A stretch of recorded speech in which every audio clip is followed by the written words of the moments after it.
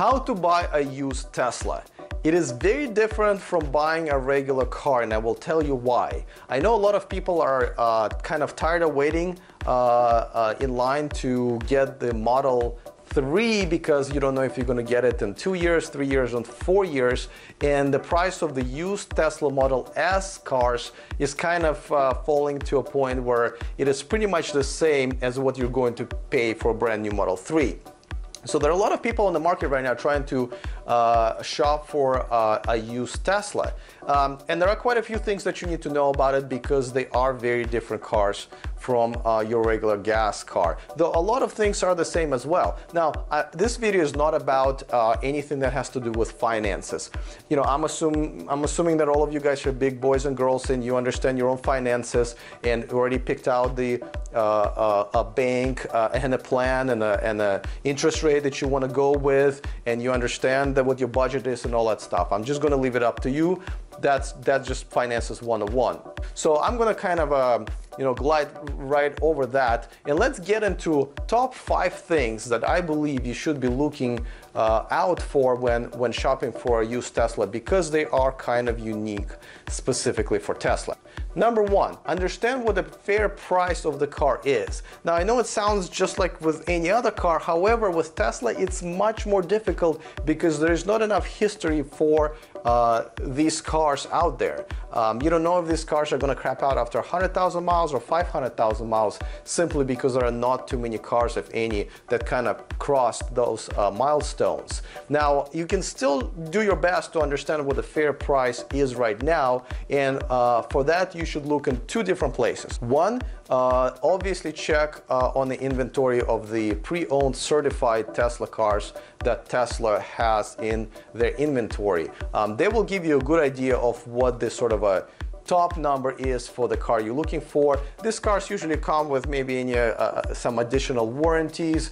They're usually been checked by mechanics that work for Tesla, and they're, you know, kind of a safe bet.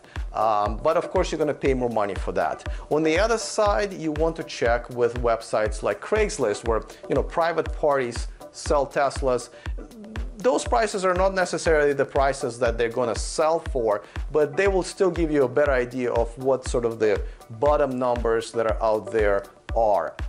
So after all of that, and I'm sure you'll probably be, you know, talking to some people here and there, some dealers, and see, you know, whether you get some pushback on some numbers, and you will probably mold the numbers into something that you understand about the specific car that you're looking for.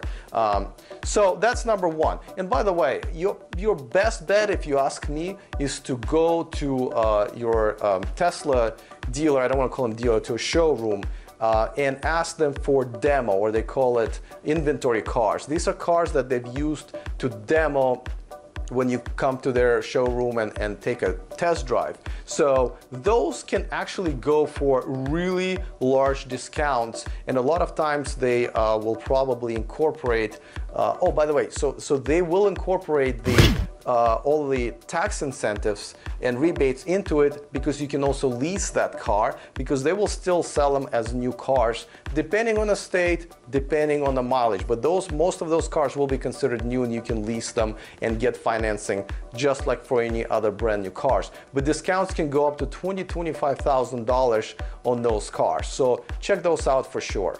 Number 2, features. Now, Tesla has some features that are very different from regular gas cars. One of them is definitely a battery.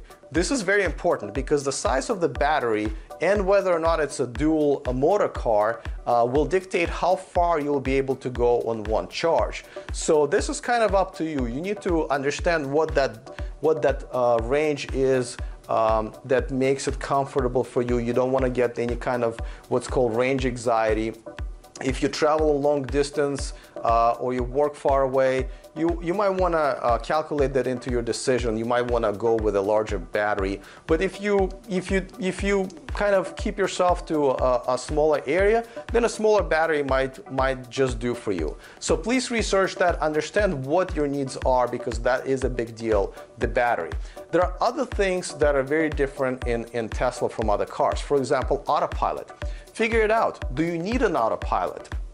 I know it's been in the news a lot and it's a cool thing to do, but a lot of people don't really care for it because they just love driving their cars on their own, or they just don't have that much need for an autopilot. Now, if you decide that you do need an autopilot, then decide, do you want the first generation or the second generation?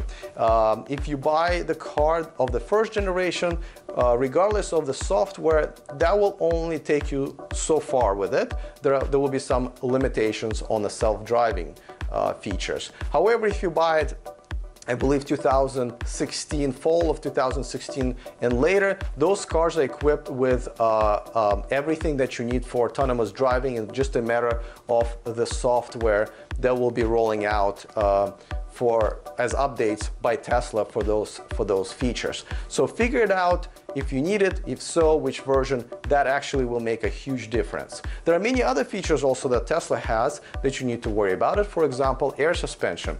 If you need it, you might want to find out what is the cost of fixing it when it breaks down and how reliable it is, because I have seen some of those cars have some issues with air suspension. So go through all of those issues and features and determine which ones are must-have and which ones are you willing to pay for and which ones are not so much. One feature that I would tell you that pretty much everybody got and enjoys is a tech package, because that one includes the navigation system and directions. So that one kind of must have. Number 3, and this could be obvious, but a lot of people forget that once you bring it home, you have to charge it every day, every night, really. And a lot of people don't really think about it, but that is a project on its own. You need to have your own charger at home, because that's where you're going to charge your car most of the time, if not all the time. And there are different types of chargers. There are specific Tesla chargers, and there are regular electric car chargers that you will have to use an adapter in order to charge your Tesla. Now, with Tesla chargers, you also need to figure out if you have a dual charger in your car or just single charger.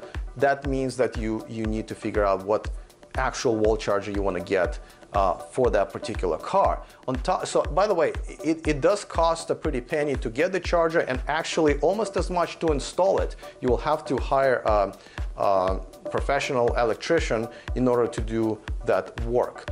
Some people do run regular cables that come with the Tesla from their 240 outlets, but you're probably better off getting a charger. On top of that, you need to figure out if you need to jump on a different plan with your electric company, because your electric company might have a better rate plan for those who own electric cars, because you want to charge at night and you want to spend as little money as possible. So those plans from some of those electric companies do accomplish that, but that's something you need to research on your own and calculate in your cost of owning the Tesla. Number 4, figure out what is transferable in your Tesla. There are quite a few things that, depending on when you're watching this video and what year and model the car you buy, I don't want to go into specifics because you might be watching this much later and policies have changed. But for example, obviously you have your regular warranty and then add-on warranty, extended warranty that people bought. Make sure that those are transferable. The regular warranty definitely is, but with the extended warranty, not always. There is a separate warranty on the motor and the battery. Make sure you understand what the warranty on that is, because battery and the motor are the most expensive parts of your car. If they break down, you might have to invest much more money into the car that you expected. Other things, for example, the free internet. A lot of the original models came with a free internet, but later on those expire after a certain time, and you might have to actually acquire a monthly bill because the car requires to have internet in order to operate almost all the cool gadgets.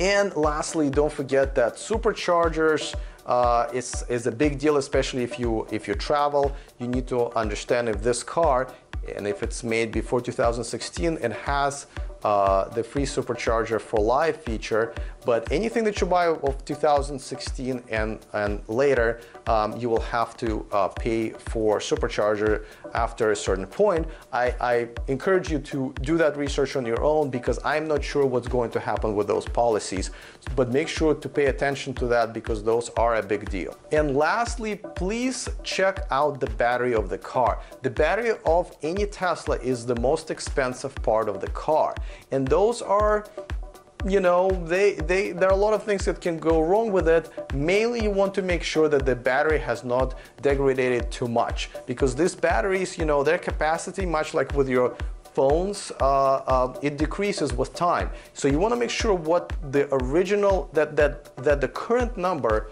of the range that the car has now is not too far off from what it was originally.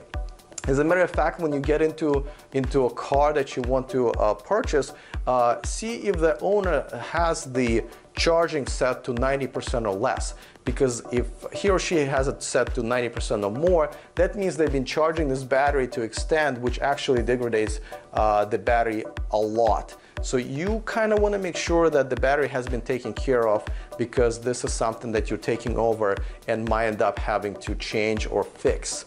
Of course, just like with any car, I would encourage you to have it checked out by a mechanic, and the battery should be #1 thing that you want that mechanic to check out, so you understand what the health of the battery is. I think that's pretty much it. I mean, there are a lot of other little things here and there, and if you have any particular questions, please go ahead and post them right here in the comment section. I'll try to circle back and answer them, or you can join our Facebook group and ask our community there. We'll be happy to answer.